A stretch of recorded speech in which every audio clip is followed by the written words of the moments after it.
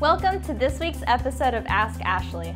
This week, we will be answering the question, what is the video production process?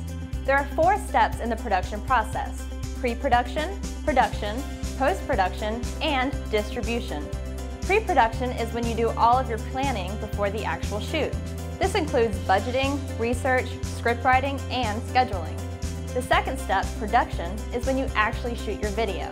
Next is time for post-production. This is when the editor creates the video and adds music and graphics. The final step is distribution. Now you're ready to post your video online, make DVD copies, or present it to your audience.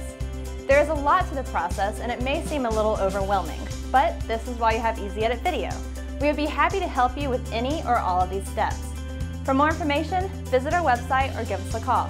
To submit a question, please send an email to askashley@easyeditvideo.com.